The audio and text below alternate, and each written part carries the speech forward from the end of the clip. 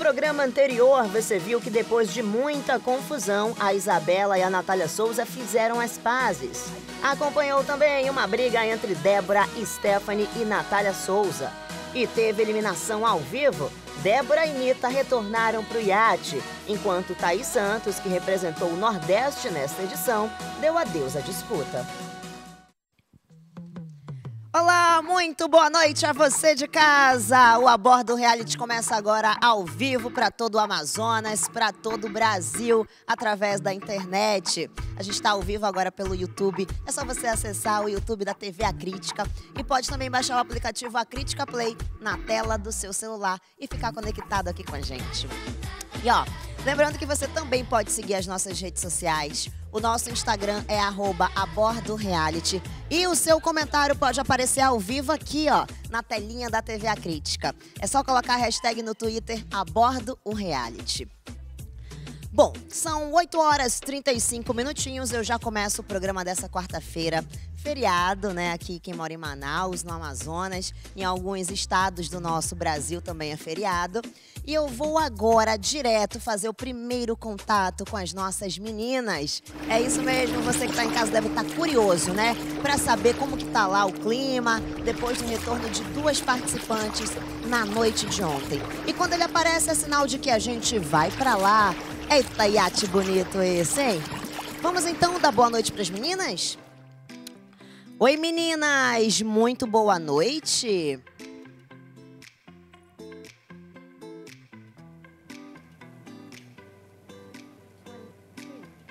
Oi, meninas! Estão me ouvindo?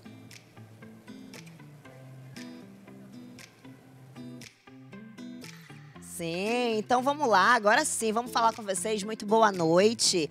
Parabéns, Natália Souza. Parabéns, Débora, pelo retorno aí pro iate.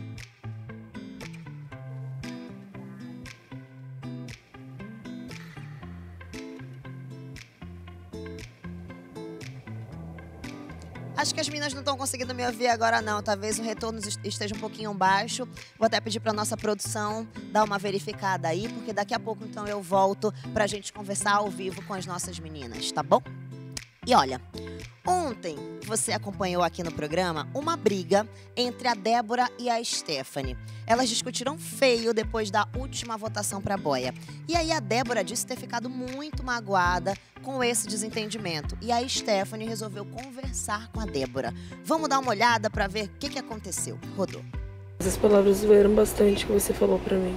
Muito. Foi porque eu tentei conversar com você de uma forma madura e você ficou debochando. Mas você debochou pior. As duas foram imaturas. Então, foi o que eu tentei te falar. Eu tentei conversar com você maduramente. Só que nenhuma das duas deu o braço a torcer. Entendeu? E eu tô vindo aqui pedir desculpa porque eu sei. Porque a gente tem um dinheiro muito forte. Entendeu? Mas o voto que mais doeu pra mim foi o teu. Eu nem imaginava que seria você. Pra mim, de verdade, quem ia pra boia ia ser a Bia. Mas assim, eu tô bem tranquila com a boia, eu tô magoada pelas coisas que você falou. E pra Anitta, eu não quero nem olhar na cara dela, entende? Tipo, o que ela fez ali pra mim, eu colocar fora pro resto da vida. Eu acredito que em momentos de tensão e de estresse a gente fala o que vem na cabeça. E às vezes não é o que a gente quer falar. Dói. Eu sei. Eu nunca imaginei, assim, escutar o que eu escutei de você. Nunca imaginei. Tanto que a Gi falou pra minha amiga, se aproxima da Stephanie, ela não é nada disso. Senta e conversa com ela. Eu falei, mas eu já tinha conversado com você, que eu não gostei de algumas atitudes suas. E eu cheguei e falei, diferente das meninas que não abre a boca, que não fala. E isso me deixa revoltada. É por isso que eu me falo, deixa pra mal. mim, eu valorizo Entende? mais quem chega comigo e Isso fala me deixa as mal, coisas pra mim, porque eu prefiro falar pra você do que ficar falando pelas costas. Ai, porque não sei o que. Não, eu cheguei e falei pra ela. Por isso que agora, hoje em dia, eu prefiro evitar, entendeu? De estar lá fora, as câmeras não mentem. Falando as coisas com as meninas. É lá fora as câmeras não mentem, entende? De eu estar conversando com as meninas e falando sobre as minhas coisas, entendeu? Hoje, agora, de uns tempos pra cá, eu prefiro ficar na minha. Tem coisas que eu vejo, que eu quero falar, mas eu prefiro ficar calada, porque cada um sabe do seu cada um. Se você não viesse conversar comigo, assim, já tava com a minha mente feita, sabe? Tipo, pôr pro resto da vida fora. Eu fiquei mal, de verdade. Eu ia vir ontem à noite aqui com você, só que eu sabia que não ia dar certo a gente conversar. Eu sou madura pra escutar, entendeu? Sou madura pra escutar, você não gosta de ironia comigo, entendeu? Acho que as pessoas aqui, elas gostam de pôr muito lenha na fogueira. Tem muitas das meninas que estão aqui estão se perdendo pelo fato de estar com muita sede na coroa, entendeu? E isso é uma coisa que realmente eu não vim. Eu não vim aqui focada em ser a rainha. Eu não bem não, eu nem sabia como era esse reality. Eu vim pra conhecer novas pessoas, conhecer Manaus, achei legal.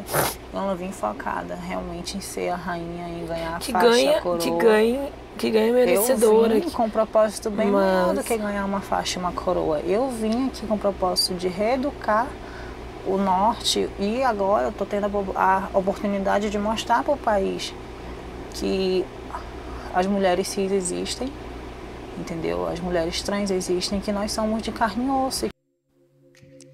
O que tudo indica, as duas acabaram se entendendo, né?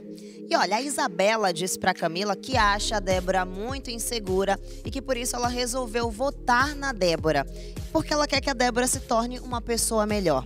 Vamos dar uma olhada pra ver. Rodou. E ela é muito insegura, entende?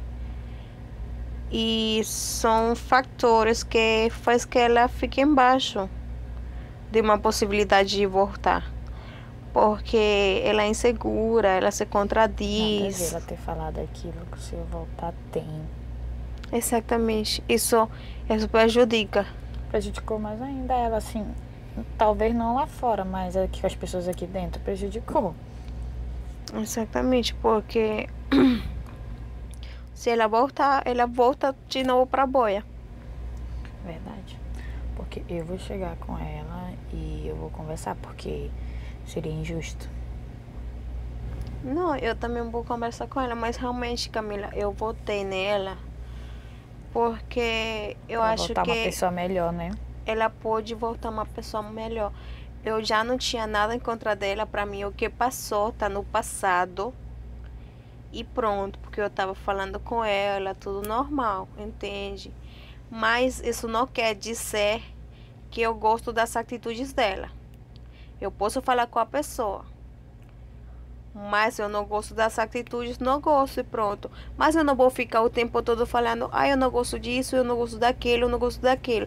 Porque ela é o tipo de pessoa que ela não gosta, que ninguém dê opinião dela.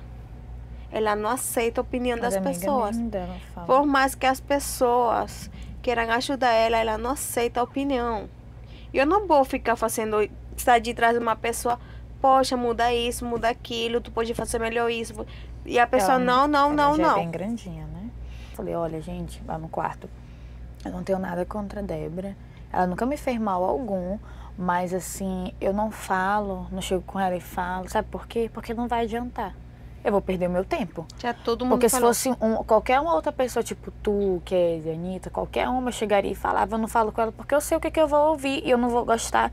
E vou só, como as meninas falaram, não, Camila, fica na tua, porque vai sobrar pra ti. Realmente. Porque todo mundo que vai falar algo pra ela não recebe como uma crítica construtiva. Ela recebe como, tá falando mal de mim, não sei o que, sabe? Aí é por isso que eu não falo nada. Por isso que eu fico na minha. Pois é, e esse lance de personalidade é algo bem complicado lá pelo iate, né? Por exemplo, numa conversa com a Arleane, a Fabiana, que é a rainha da semana, disse que gosta da Débora e da Natália Souza, porque as duas são complicadas. Vai entender, gente, olha só. Queria que você Thaís, que filme que não viesse, mas eu gosto da Débora e aprendi a gostar da Débora, mesmo com o jeito dela meio maluquinho, que uma hora fica estressado, uma hora não quer a opinião de ninguém, mas... é uma pessoa que tem um bom coração. E a Anitta, porque também eu gosto dela. É uma pessoa que é minha maluca também. Eu sabia porque eu gosto de gente maluca. Eu não gosto de gente muito normal, eu acho. Então tu não gosta de mim, não? Não, amiga, mas tu é minha malucada também. Tu pensa que tu é santa. Eu tô tontinha. Eu vou pro teu. Tu mesmo falou que quando alguém chega perto do teu boy, que vai? Não, amiga, eu não faço isso, não. Tu falou, amiga, pra gente naquele dia. Não, eu falo que eu chego e pergunto. Eu falo, e aí, o que tá conversando? Mas eu não chego desse jeito, não. Eu chego da forma como eu tô conversando aqui contigo. Mas tu falou pra nós do outro jeito naquele dia. Eu gosto das pessoas mais complicadas, eu acho que é isso. gosto delas. Tá, não tenho nada contra, mas se for pra escolher uma entre as três, prefiro que a Thaís não volte. Bom, e daqui a pouquinho você que está em casa vai conferir como foi o retorno da Anitta e da Débora pro iate. Será que as meninas comemoraram? Será que elas ficaram mais na delas, não esperavam essa volta? É o que a gente vai conferir daqui a pouquinho. E olha, antes da Débora e da Anitta voltarem lá pro nosso iate, voltarem pro game, as meninas que aguardavam por lá, elas ficaram especulando quem poderia retornar. Vamos dar uma olhada para ver o que elas falaram? Coloca aí na telinha. Eu acho que tá muito difícil essa baia. Também pra achei. saber. Também acho que tá muito difícil, mas eu acho que quem eu não tenho certeza que volta é a Anitta. Que não volta. Que volta. Ah, tá. Também, acho que ela volta. Eu acho que volta a Anitta e a Thaís. Eu também acho. Mas independente de quem voltar, a minha convivência vai continuar. Acho que mesmo todo de mundo sempre. conversou, se esclareceu, né? Não tô nada contra ninguém. Infelizmente é um jogo e a gente tem que votar. Acredito que quando a gente sai, a gente volta bem diferente. A gente vem com outro pensamento, a gente tenta melhorar. Só Deus sabe o coração de cada uma. Se merece estar aqui, se não merece. Se merece uma segunda chance, se não merece. Mas muitas das vezes é uma prova também. Ele bota você para um desafio. Eu acredito que tá sendo isso pra Débora. Que nem ela falou pra mim. Ela falou pra mim que se fosse fora daqui, ela já tinha jogado as coisas em cima da pessoa, entendeu? Aí eu digo assim pra ela que tudo isso aqui vai ser uma experiência pra ela aprender a fazer mais isso. lá fora, né? Isso, pra ela levar pro resto da vida dela, Foi entendeu? É um aprendizado. Eu falei, quantas vezes você já se prejudicou lá fora, já perdeu pessoas que amavam você por causa desse seu jeito? E você não aprendeu, você não viu que você estava errada, sempre você achava que você estava certa. É por isso que eu não julgo a Anitta também por causa disso. Porque eu sei que ela é uma mulher maravilhosa. E eu sei que quando ela reage desse jeito é por impulso. É claro que às vezes a gente tem que aprender a se controlar, isso é verdade. Mas aquela menina é uma menina maravilhosa, ela é uma menina incrível, a história dela é muito linda. Eu tô na dúvida de verdade, de voltar entre a Débora e a Anitta. Acho que é a probabilidade delas de voltar. Posso estar errada, mas... Amiga, quer ou que não, as duas são afrontosas. A Thaís é mais... A Débora, tem muita gente que gosta do jeito de outras culturas. E ela relembra muito, ela fica falando, e às vezes ela se perde. Às vezes ela chega a ser até engraçada, entendeu? Pode ser que muita gente tenha gostado muito dela, se identificado muito assim, entendeu? A primeira que vem sempre é a mais votada, né? É, a mais votada é a primeira. Quem será que vai ser a primeira pra saber a Com voto? certeza. Porque você sabe? Será a minha? Quer ficar na sala pra ver quem vai ser a primeira? Eu já vou subir. Claro, Então bora. Não, espera. Não, Só falta um pouquinho. Acho que já vai dar o tempo da primeira vir. Imagina essa curiosidade, hein? Você vai matá-la daqui a pouquinho, logo depois do intervalo. Ó, vou, mas volto bem rapidinho e na sequência você já vai acompanhar como foi o retorno da Débora e da Natália Souza pro nosso iate e qual foi a reação das nossas candidatas. Eu te mostro tudo isso daqui a pouquinho, não sai daí que a gente já volta.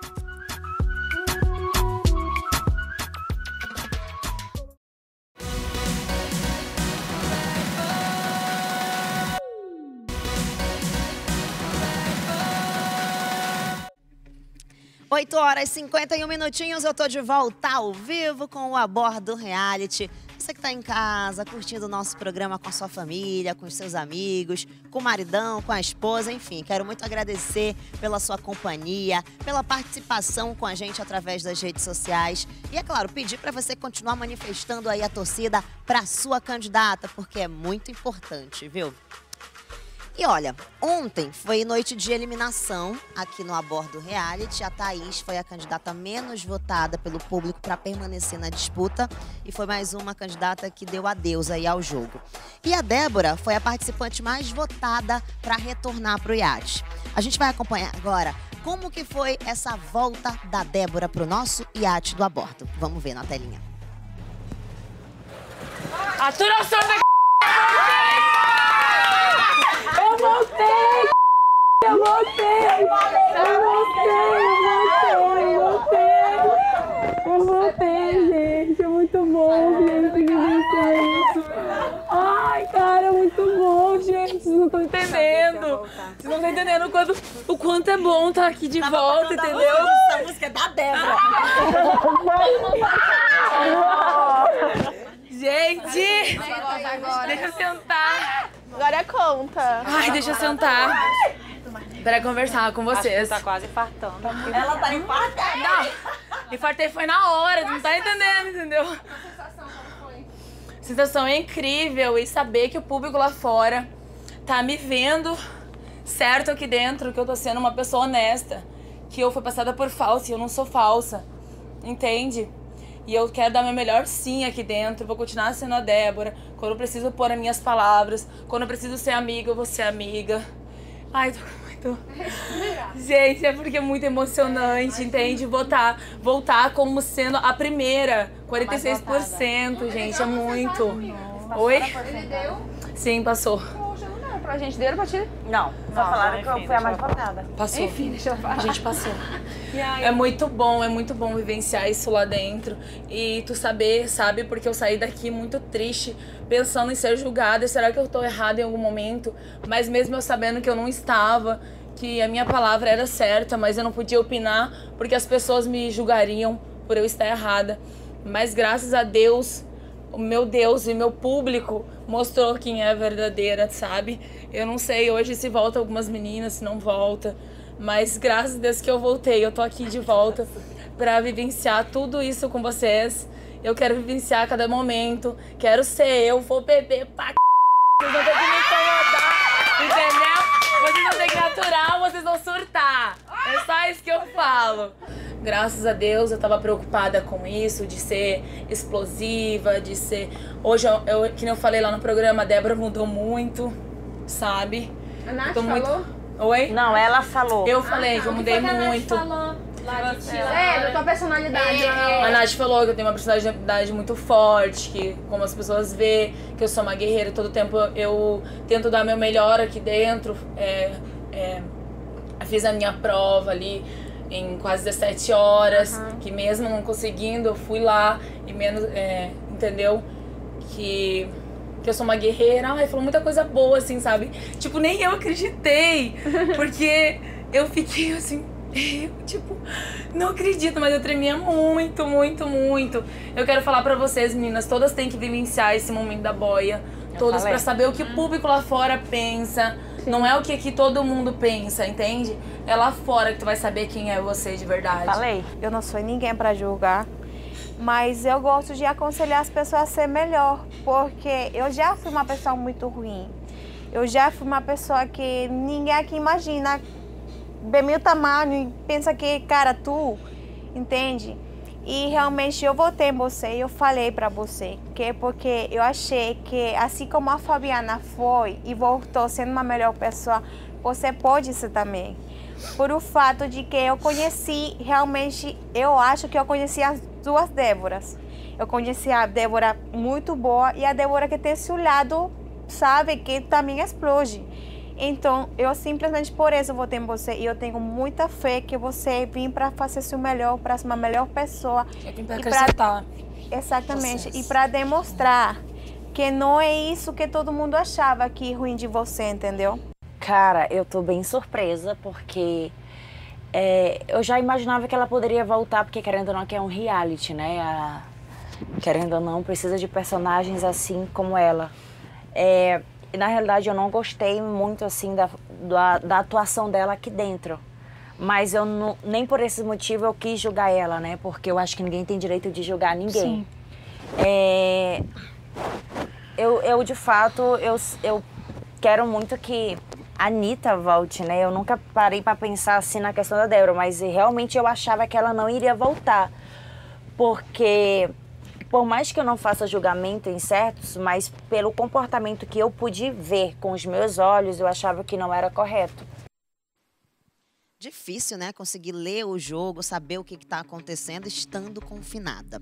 Bom, e vocês viram ali que a Kézia disse que queria muito que a Natália Souza voltasse. Vamos ver agora como foi esse momento. Porque a Anitta foi a segunda candidata mais votada por você que está nos acompanhando agora para retornar para o iate. E ela estava sendo muito aguardada lá pelas meninas. Vamos dar uma olhadinha. Eu sou bonita pra caramba!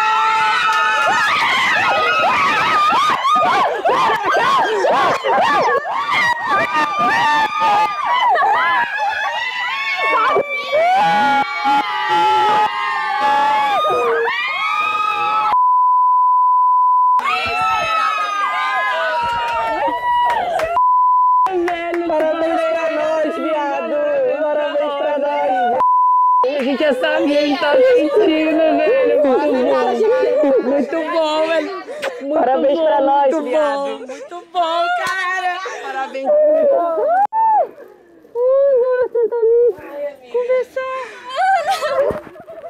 Tadinha, a Miriam já tava... Não tem noção. Não tem noção. Tá bom? E eu sou bonita pra caramba!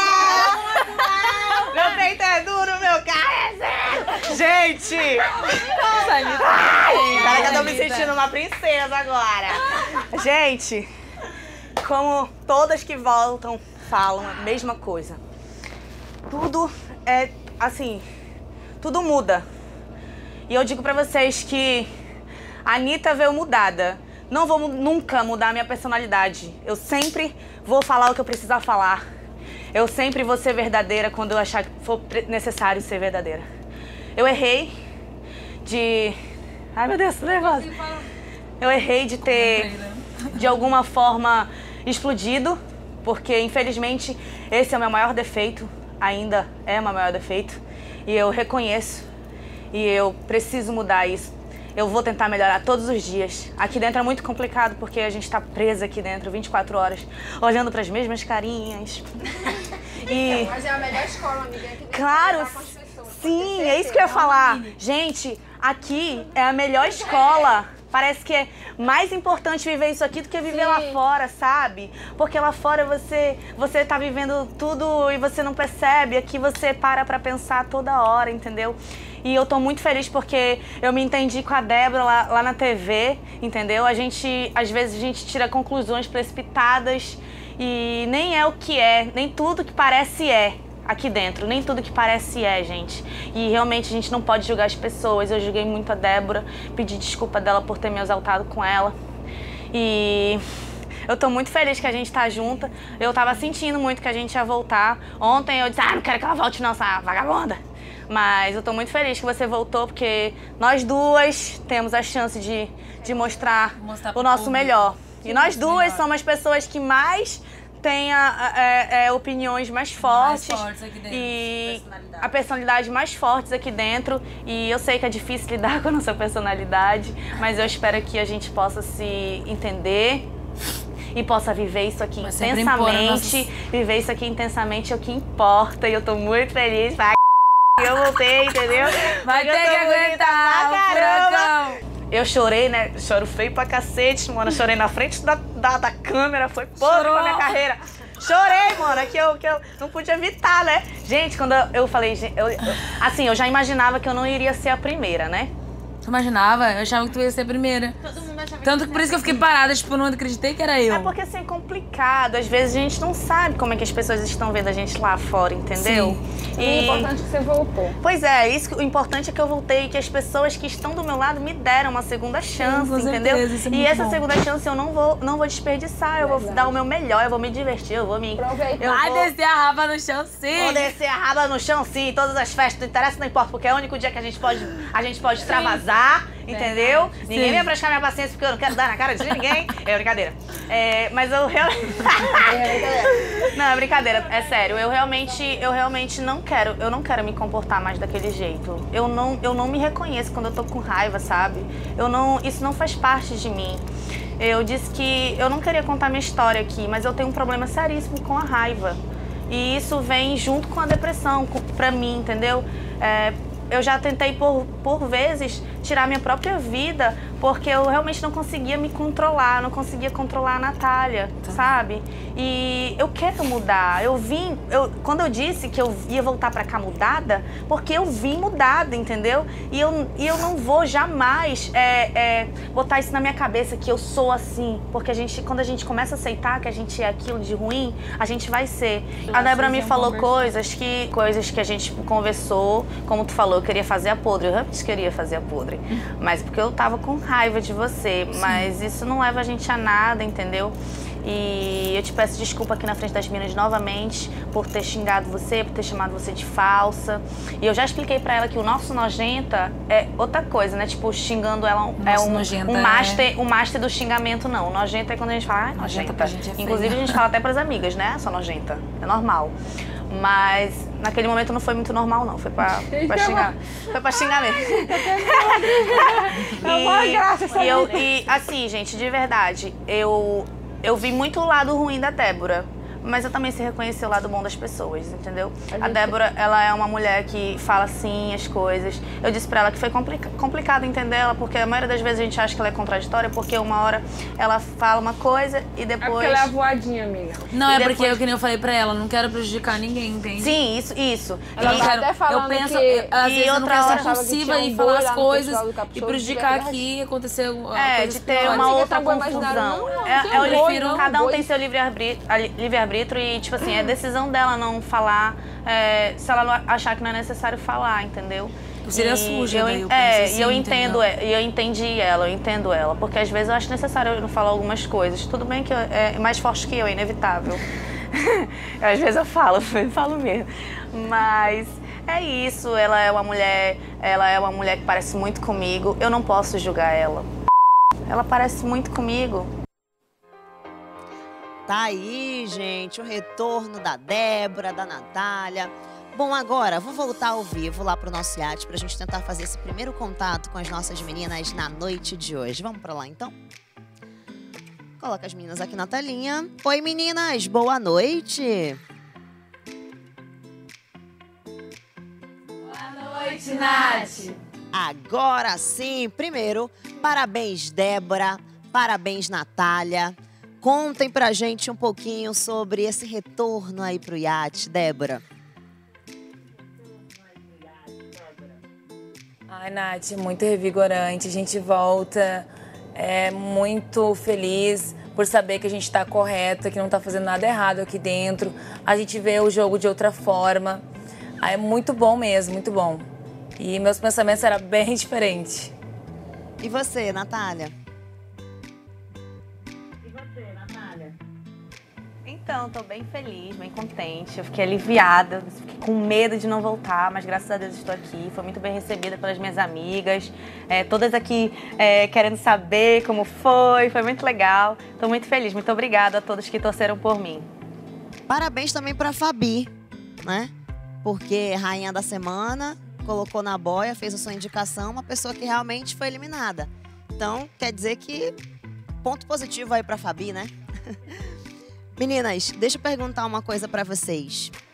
Qual que é a parte mais difícil desse jogo? A gente tá vendo aí vocês comentando muito sobre mudança, né? Mudar um pouquinho, ser uma pessoa melhor. O que é mais difícil aí dentro pra vocês?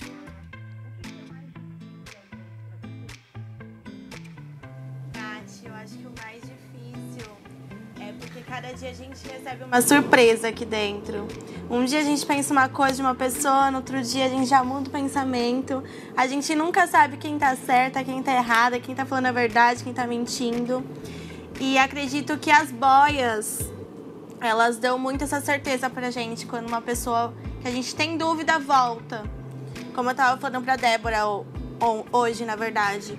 Que eu tava, tipo, muito com o pé atrás com ela, pelo que as meninas tinham me falado. Eu tava com receio da nossa amizade. E ela voltando, eu vi que ela tava certa. E eu acho que isso daí muda muito.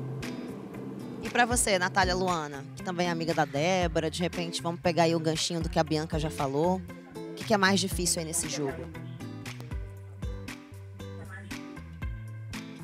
Pra mim é a mesma coisa que a Bia tava falando, a gente conversou sobre isso hoje.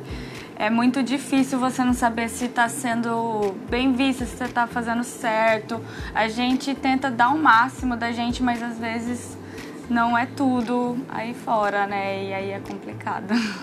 Agora tô vendo que vocês estão bronzeadas, né? Me contem como é que foi esse dia feriadão aí pelo iate. Arleane, me conta aí.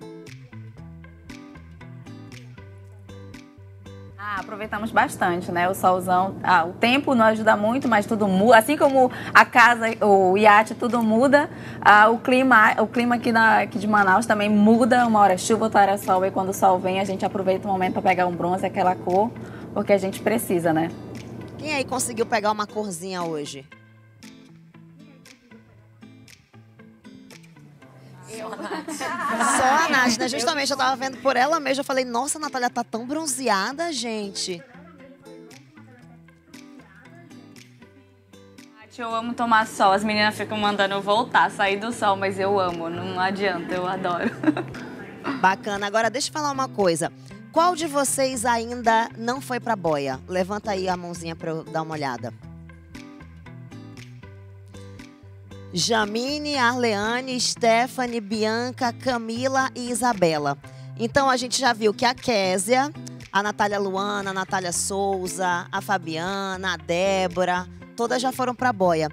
O que é que muda, meninas, depois de passar por essa experiência? Você, Késia.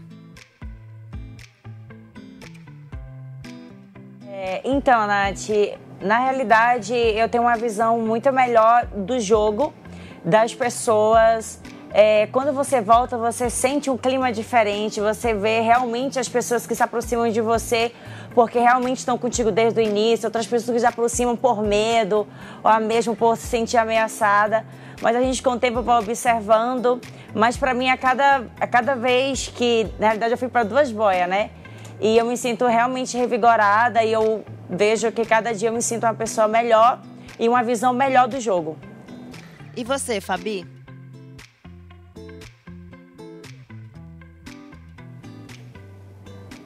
Qual é a pergunta mesmo? Desculpa. Qual que é a sensação, qual que é a experiência, o que que você traz consigo depois de ter passado por uma boia? Então, Nath, a sensação é de que você está fazendo o certo, né? Eu acho que aqui dentro a gente julga muito, o julgamento aqui dentro é muito forte, mas lá fora talvez não seja nem tanto como a gente acha aqui dentro. Então voltar para cá sabendo que as pessoas querem você de novo para viver esse sonho é maravilhoso, é sinal que eles estão junto com você para realizar o que tanto você almeja, que é ser a rainha do A Bordo. Agora, eu vi algumas de vocês falando aí, né, quando retornaram, que todo mundo tem que passar por essa experiência. Quem de vocês que ainda não foi pra boia que quer passar por essa experiência aí? Me contem.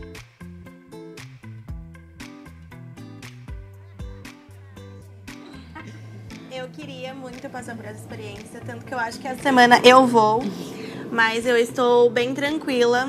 Eu quero ver como o público tá me vendo, como tá passando as coisas aí fora. Quero ver se eu tô certa, se eu tô errada, então eu quero muito. Tá certo, obrigada então, meninas. Daqui a pouquinho eu volto a conversar com vocês de novo, tá? Até já. Bom, depois que elas foram recebidas ali, né, por todas as meninas do iate, a Débora e a Anitta resolveram conversar para colocar os pingos nos is. Vamos dar uma olhadinha para ver como foi essa conversa, Rodolfo. Foi bom passar por isso, porque a gente tem a oportunidade de conhecer de verdade a pessoa, sabe? O que me dói é que eu fui bastante julgada, entendeu? Não, e eu não sou aquele monstro, sabe, que tava me julgando. Sim. Pessoa falsa, eu não sou falsa. Como a gente conversou lá, eu pude perceber que realmente, eu te julguei muito, entendeu? Assim como tu falou. Quando a gente sair, é que a gente vai saber das verdades. Vai saber das verdades. Quem vai são doer. As pessoas vai de doer verdade. Bastante. Quem são as pessoas de verdade, quem é que fala de quem é que deixa de falar. Quem joga e quem não joga. Sim. Quem faz estratégias. Exatamente. Isso você vai saber lá fora, aqui dentro não tem como saber. Aqui dentro as pessoas montam personagens algumas, entende? Que não é a pessoa lá fora. Eu não, eu sou quem eu sou lá fora. E eu acredito que você também seja a pessoa que você é lá fora. Não é porque a gente é explosivo e tudo mais que a gente é uma pessoa ruim. Não mando recado. Que a gente é uma pessoa ruim, Mas entendeu? eu seria muito podre, como eu sempre cito a sereia. Eu seria muito podre se eu fizesse a mesma coisa que a sereia fez. Naquele momento da raiva, deu vontade, sim, de jogar tudo no vento, no ventilador, sabe? Tudo que eu sei. Mas eu disse, não, vou fazer diferente, vou fazer a diferença. Porque eu vou ser muito podre em jogar as coisas e deixar uma briga aqui. E é por isso que eu tô falando pra você que eu julguei você. Não porque você voltou, não é por isso. A gente já tinha conversado isso antes de você voltar. Sim. E eu tô muito feliz que a gente tá de volta e que a gente vai poder mostrar o nosso melhor. E eu tô muito feliz que a gente se entende, porque eu realmente não posso chegar a você é muito parecida comigo. A gente tem a personalidade igual. Você é muito parecida comigo, cara. Por isso, se uma bater de frente com a outra, Por isso que a gente tem que fazer uma... Bora fazer de dedinho aqui, mano, por favor. Nunca bater de frente aqui dentro, pelo amor de Deus. Ouvindo, Brasil, nunca bate de frente uma com a outra. Já pensou? Vai dar se matar, entendeu? Não, é sério, A gente vai se matar. Não, é sério. Apesar que eles querem que a gente se mate também. Prometo de dedinho que eu não vou mais. Não, eu quero que tu me julgue. Não questão de afrontar você. Questão... vai ter um momento que a gente vai acabar... de julgar você, entendeu? Antes da hora. Eu vou chegar da próxima vez, sentar, conversar com você. É como eu falei, eu não vou mudar meu jeito. Entendeu? Eu vou me impor quando eu tenho que me impor. Eu também. Vou falar quando eu tiver que falar. Entendeu? Esse é meu jeito, vou ter que aturar, entende? Se eu estiver errada, eu vou baixar minha cabeça, vou pedir desculpa. E eu falei assim, não lembro pra quem foi agora, não me recordo. Falei, cara, não deixa eu pegar nojo de você pra nunca mais olhar na sua cara. E foi isso que eu senti de você, no momento. Sim. Pra nunca mais, de você da Stephanie. Eu também tava de você, pra entendeu? Nunca mais olhar. Mas eu já tava, entendeu? Já tava aquilo guardado no meu coraçãozinho, muita coisa acumulada. E hoje... Eu não posso te dizer 100% que eu acredito em você 100%. Porque eu só vou acreditar em você quando eu for lá fora. Entendeu? Mas, de verdade, eu quero me... Porque a gente sempre se deu bem no começo, a gente sempre se tinha dado bem, entendeu? Eu sempre achei você uma mulher maravilhosa. Eu acho tua história linda, cara. Sim. Isso dói bastante, mas, assim, sabe? É porque eu realmente tenho medo de me magoar com as pessoas. Então, eu vou ser sincera com você, entendeu? É o que eu falei. Eu vou ser tenho sincera. muito medo. Eu vou ser sincera com você. Pois é, tá aí. Pelo que a gente viu, então as duas já se entenderam. E como será que vai ser o jogo daqui pra frente, hein? É claro que você que tá em casa tem que ficar sempre acompanhando. Inclusive, vou fazer o seguinte. Vou para um rápido intervalo, mas eu volto rapidinho trazendo um pouco mais da convivência das nossas meninas lá pelo iate. Não sai daí não que a gente volta rapidinho.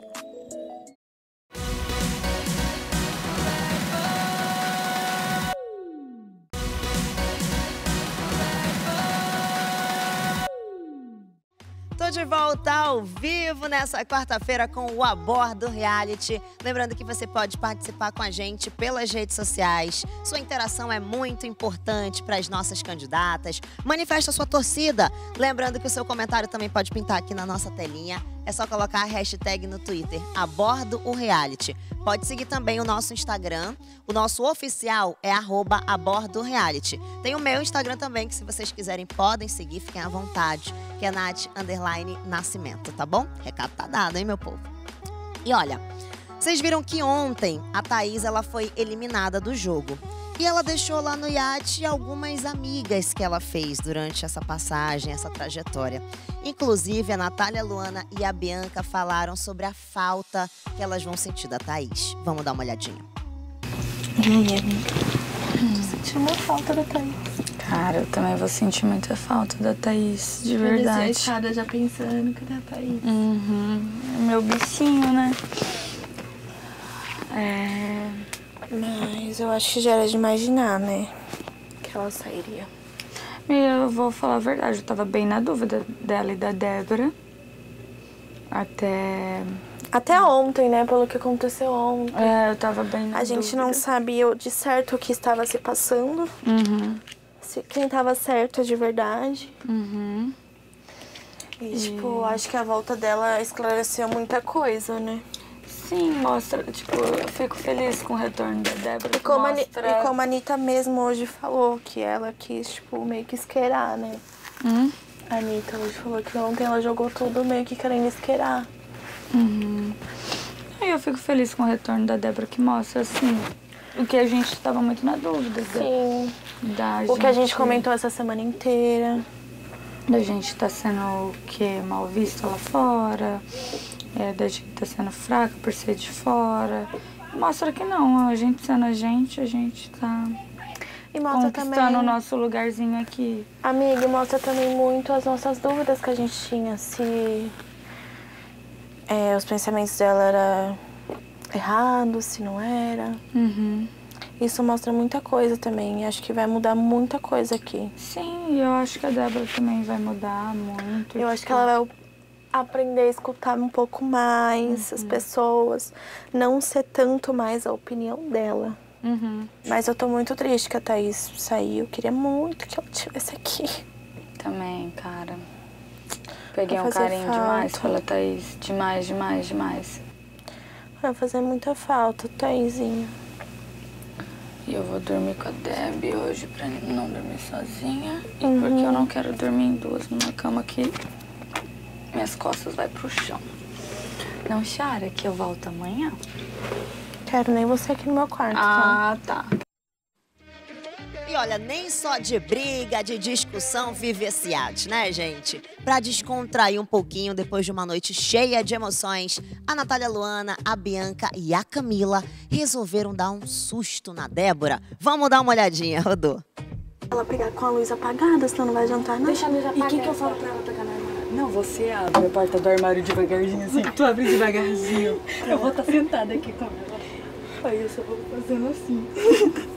Não, é melhor eu ficar aqui deitado. Tu fala, eu e a Camila, a gente quer falar contigo. Pra que eu vou ficar lá no banheiro, entendeu?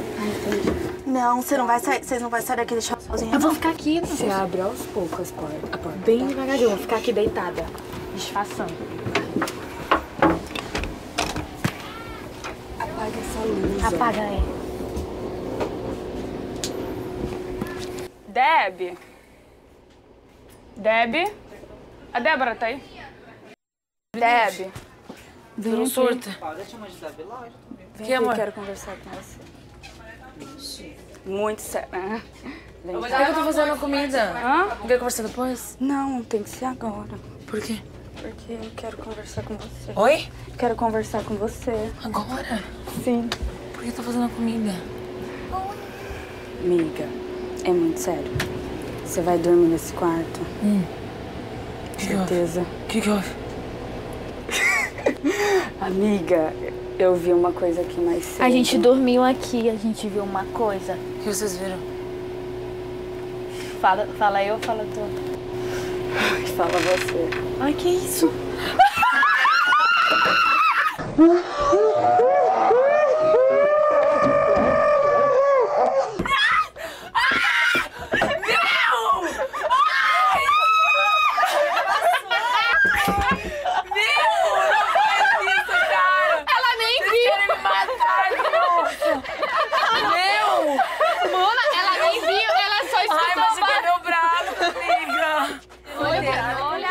Vem cá, vem com...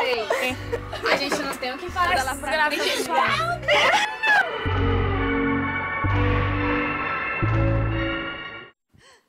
Que horror, gente. Meu Deus do céu, daqui a pouquinho a gente conversa com as meninas ao vivo e fala sobre esse acontecimento aí. Bom, e vocês viram que ontem eu liberei as nossas participantes do castigo, né? A Stephanie, apesar de ter tirado uma onda, que ela tava ali sem fazer nada, de boa, ela foi uma das que mais gostou dessa notícia porque ela pôde voltar a fazer as comidinhas dela. Vamos dar uma olhada.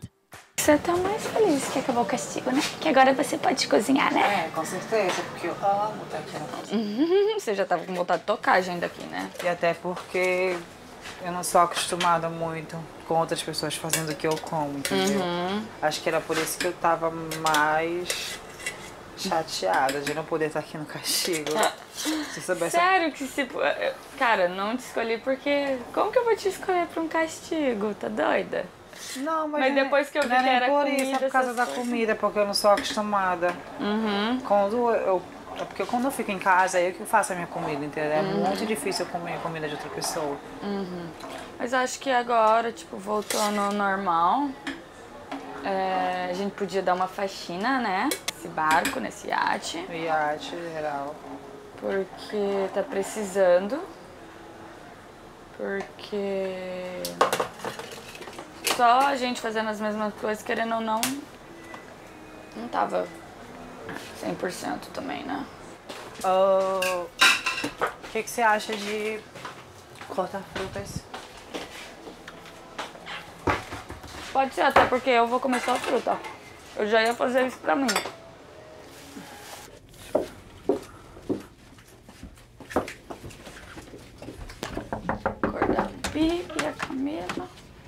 Bom dia. Vamos tomar café? O café tá na mesa. Amiga, vem Quantas comer. meninas aí? Deixa aberto pra vocês verem. Meu Deus! Meu Deus, que essa está aqui Bebe desse café.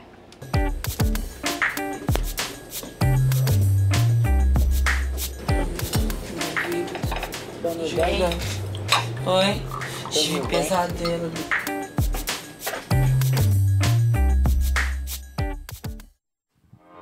Bom, e você que está aí nos acompanhando ao vivo, não muda de canal, não sai daí, porque eu vou para um rápido intervalo. E ainda hoje, logo depois do programa, começa mais uma prova da rainha. Você já tem um palpite do que pode acontecer? Daqui a pouco eu vou voltar a conversar com as meninas ao vivo e perguntar como é que tá essa preparação para mais um desafio que acontece logo mais à noite. Eu volto bem rapidinho.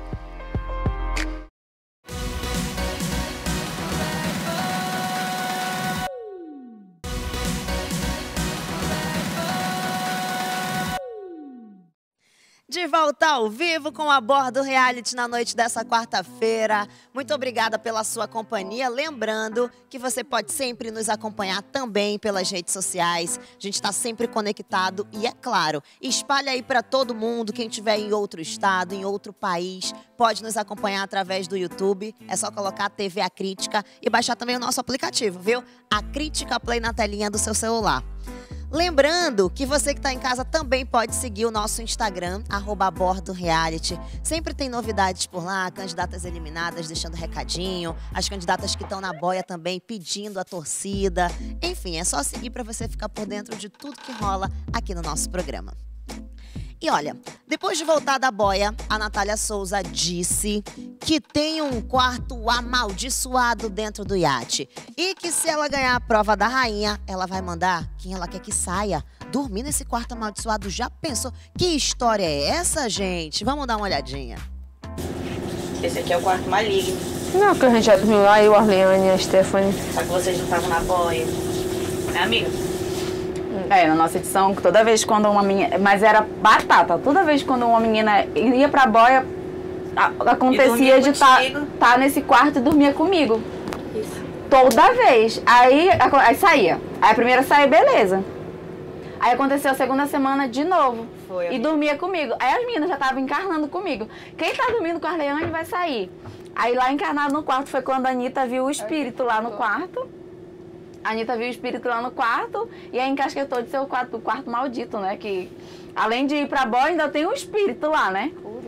E aí encasquetou de só eu dormir nesse quarto. Todo mundo que tava dormindo comigo nesse quarto saía. E aí ninguém mais queria ir pra dormir nesse quarto e eu dormia sozinha. Eu acho que eu dormi umas 2 semanas sozinha. Porque as meninas não queriam dormir. Eu falei, ai, tomara que essa superstição seja real, porque aí sai eu fico. Toda menina que dormia nesse quarto sai, que aí tá na boia. Aí a Débora, mas eu não saí e tal. Não sei, pode chegar a sua vez. Ou porque também só sobrevive uma, né, amiga? Só sobreviveu eu. Da profecia. E da Kézia. A Kézia foi lá dormir com a Rayana, dormiu, saiu. Aí depois a Peti dormiu, saiu. Agora a Thaís saiu. Durmo lá, nem que me pague, eu durmo lá no sofá.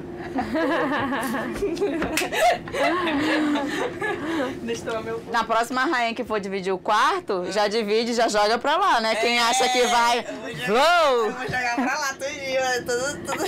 Se botar lá, tu vai ver. Jamais.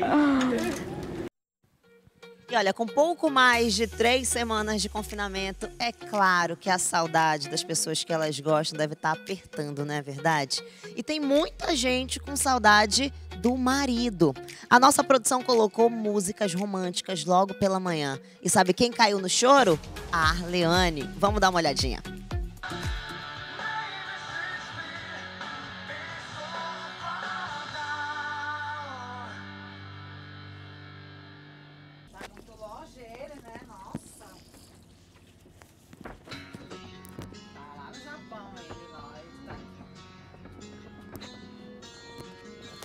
Vocês que não têm coração, é fácil falar. Eu tenho coração. Uma feiticeira falando que a gente não tem coração. Vocês são todas magoadas com a vida, com os machos, com a história. Faz por mim, faz por você. Vocês que tiveram o coração magoado, ferido, não entendem o coração apaixonado. Aí vocês se incomodam quando o amor exala. Vocês estão mortas por dentro. Quando a gente está apaixonada, incomoda. Esses corações feridos. Mas eu espero contaminar vocês com o meu amor. E vocês saírem daqui casadas. Não, casada não. Casada já é demais, já. Ou saírem daqui e se declararem com o amor da vida de vocês. Casada já é demais, já. Um dia, quando vocês sentirem o que eu sinto, vocês não vão me julgar dessa forma. Bora dessa, mano. Bora dessa com as tuas cachaças, tu não tá nem bêbada. Para de ser doida. Para com a tua cachaça.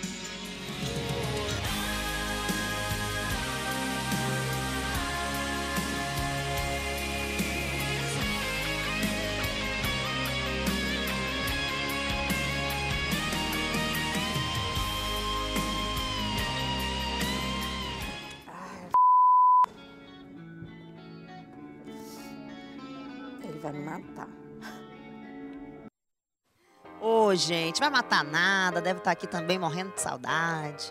E olha, é só passar por uma boia que as expectativas para a prova da rainha aumentam. As meninas já começaram a especular como vai ser o próximo desafio e algumas já declararam até vitória. Vamos dar uma olhadinha, Rodô. Essa semana faz um mês que a gente tá e a cada semana vai ficando mais difícil, né? E mais apertado, acirrado. mais acirrado, mais disputado. A rainha, eu acho que não foi não está sendo tão disputada quanto agora.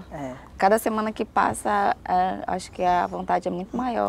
Que tu viu a última prova agora, eu duvido se qualquer uma delas tomasse qualquer coisa daquelas normalmente. Não ia tomar. Se não fosse valendo. Não ia. Parece que todo mundo acordou assim e se tocaram que realmente... É necessário. Fazer tudo isso para poder conquistar, para chegar lá. E a prova da rainha é muito importante a gente ganhar. A gente tem que dar o nosso melhor sempre. Apesar de a gente estar dando, né? Eu quero permanecer no nosso quarto. Mas a gente precisa pegar essa rainha, é muito importante. Sim. Para dar continuidade, para a gente conseguir chegar para garantir mais uma semana, né? Semana. Querendo ou não. Eu tô pensando muito nisso, que a rainha vai garantir mais uma semana, não só para mim, mas pro grupo. Tipo, noção de prova. A gente tinha uma noção de prova de que poderia acontecer, mas agora zerou. A gente não sabe o que vai vir. Sabe se é sorte, não sabe se é resistência de novo, mas uma resistência, sei lá, diferente. Se é alguma coisa de comer, eu acho que de comer vai ser um pouco mais difícil. Eu acho que o próximo agora é sorte mesmo. Sorte é A gente tem que entrar com pensamento positivo já. Tua vez de ganhar, gay. Eu conto muito tá boa. Isso. Se for de sorte, eu tenho certeza que eu posso sair bem. Tenho o pé bem quente para essas coisas. Graças a Deus. Rainha, entendeu? Amanhã, tudo certo, nada errado. A gente vai ter que dar nosso sangue, viu? Eu tô confiante. Certeza que eu vou dar o meu melhor, Seja né? lá Porque o que for. Eu não ganhei nenhuma rainha ainda. E eu quero ganhar a minha rainha, sendo rainha, porque menina, a semana do meu aniversário. Eu quero isso como um presente, mas se eu ganhar, ou alguma de vocês ganhar, eu vou estar feliz demais. E isso é muito importante, porque a gente já tá numa fase de jogo que a gente precisa mesmo ganhar a prova da rainha. Eu acho que a gente tem que muito mesmo, porque qualquer uma de nós pode ir pra próxima boia. Sim, principalmente a gente aqui, que a gente não foi ainda, nós duas. Só vou dizer uma coisa. E é muito importante, real mesmo, a prova da rainha. Eu vou dar o meu sangue pra ganhar essa prova, querida, porque eu não quero ser alvo aqui. Eu também não. E a gente tem que dar o nosso melhor, porque essa prova é muito importante, até porque a gente está no reality, o jogo já começou, isso está bem claro para todas as pessoas que estão aqui dentro. Então eu acho que a gente tem que dar o nosso melhor pra gente ganhar. Eu vou dar o meu melhor, porque eu quero muito ser a rainha da semana, que eu ainda não fui, né? Mas se qualquer um da gente ganhar aqui, eu vou estar feliz, mas a gente tem que dar o nosso melhor. E você sabe que se a gente não for rainha, a gente pode ser alvo aqui. E eu não quero ser alvo de ninguém, porque eu já fui na boia. Exatamente. E a gente é alvo mesmo, isso é verdade. Você já sabe quem vocês vão colocar, se caso ganhar? Você já tem um alvo? Eu tenho. Eu não tenho amiga ainda, porque eu tô, tipo, de boa com as meninas, isso é muito difícil. Tô de boa com as meninas, mas lógico que eu tenho as pessoas que, como eu não tive nenhuma briga com as meninas de lá, eu tô muito de boa em relação a isso. Só que eu preciso colocar alguém, né? Eu preciso pensar numa pessoa pra indicar pra boia. Mas quando eu ganhar a rainha amanhã, eu já vou logo pensando, entendeu? E tudo certo, nada errado. Eu tô sentindo que uma de nós vai ganhar, sabe? Eu também. É algo muito bom. É algo muito bicho, bom. Toda vez eu fico por um triz. Será que vocês acham que vai ser? Não sei, pode ser de sorte, né? Exatamente. Pode ser de... Eu sou Eu acho que não vai ser de resistência, não. Resistência ainda não. Acho que pode ser também de pegar em algum bicho, com sorte, uma coisa assim, entendeu? Comer bicho, acho que agora não. Eu não quero comer Eles bicho. sempre surpreendem a gente, então. A gente não sabe, né? Mas aí a gente tem que estar preparada pra tudo. Com esse jogo aqui. E vocês já viram que as meninas estão aí na maior expectativa, né? A prova da rainha daqui a pouquinho, acabou o programa. Eu já me dirijo direto para o nosso iate para a gente realizar mais um desafio com as nossas beldades. Vou fazer o seguinte, vou voltar a conversar com elas ao vivo. Vamos para lá então. Meninas, é o seguinte, daqui a pouquinho vocês vão se preparar porque a gente começa mais uma prova da rainha. Jamine, qual que é a expectativa para essa prova? A Nath já estava esperando, né? Estava bem ansiosa por essa prova da rainha e acredito eu que eu vou dar o meu melhor porque eu preciso ganhar essa rainha da semana.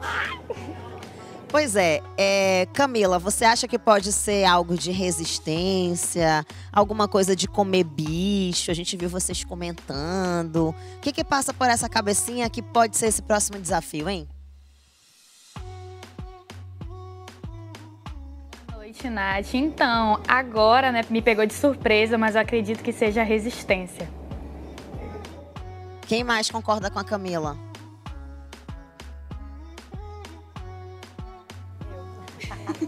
Você acha também que é resistência, Késia? Se for resistência, Isabela, você está preparada para mais uma? Me conta. Preparadíssima. Porque ô mulher para resistir essa daí, hein? Todas vocês têm uma adversária forte se for uma prova de resistência, que a Isabela já mostrou que garra ela tem. Ficou ali no sol, não queria nem saber, não queria beber água e ficou e foi embora. Eita! Mas daqui a pouquinho vocês vão descobrir que prova é essa. A gente já teve várias provas por aqui, né, da rainha. A gente teve prova de sorte, já rolou prova de resistência, já rolou aquela prova que vocês tiveram que beber aquela coisa exótica, podemos dizer assim, né? Um pouco nojenta também. Enfim, será que essa de logo mais vai ser uma prova nojenta? Vai ser uma prova de sorte? Outra de resistência? Ih, não sei não. Mas daqui a pouquinho vocês vão descobrir, meninas. Mais alguém tem um palpite do que pode acontecer nessa prova? Que passa pela cabecinha de vocês. Eu vi que vocês ficaram surpresas, né? Quando eu falei que já tem uma prova da rainha. Eu acredito que seja uma prova que a gente tenha que pegar em algum bicho, vendado, algo do tipo. Porque eu acho que a gente não teve essa experiência. E muitas comentaram que algumas têm medo de algumas coisas, outras não. Eu acho que seria um desafio para todo mundo até. Ou de força também. Quem tem medo aí de pegar em algum bicho?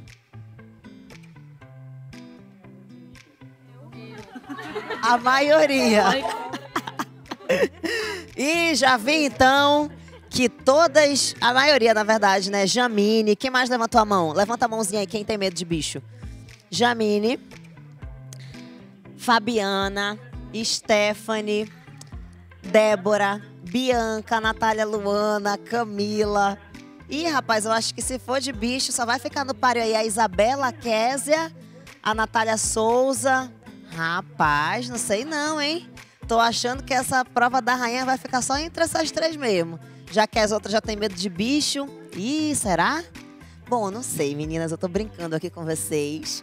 Daqui a pouquinho vocês descobrem que prova é essa. Acabando o programa aqui ao vivo, já me dirijo aí pro iate junto com vocês, tá bom? Um grande beijo e até já. Mas pro público de casa, até amanhã, né? Tô indo. Já chego aí com vocês. Um beijo. Bom, daqui a pouquinho já chego lá no nosso iate para realizar mais um desafio, mais uma prova da rainha. E dessa vez, meu áudio já tá cortado lá, né, minha diretora? As meninas não estão me ouvindo não, né? Tá. E dessa vez, elas vão encarar um desafio. A gente pode dizer que é de resistência? Mais ou menos. Mas eu acredito que seja mais um desafio de força. Bom, não vou contar muita coisa não, porque vocês vão conferir essa prova no programa de amanhã. Eu tenho certeza que você que tá em casa já vai ficar aí na maior expectativa, né? Então, ó, acabou já o programa, tô no finalzinho, já tô indo lá pro nosso iate começar a prova da rainha, que você vai acompanhar tudo no programa de amanhã, às 8h30 da noite, ao vivo, logo após o jornal A Crítica na TV. Eu tô aqui te esperando. Um grande beijo e até amanhã. Tchau, gente!